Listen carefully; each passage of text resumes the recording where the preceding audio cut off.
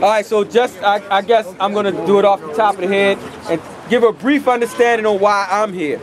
I'm here obviously because I, like you, have been suffering from economic suffering myself, you know what I'm saying, for all my life.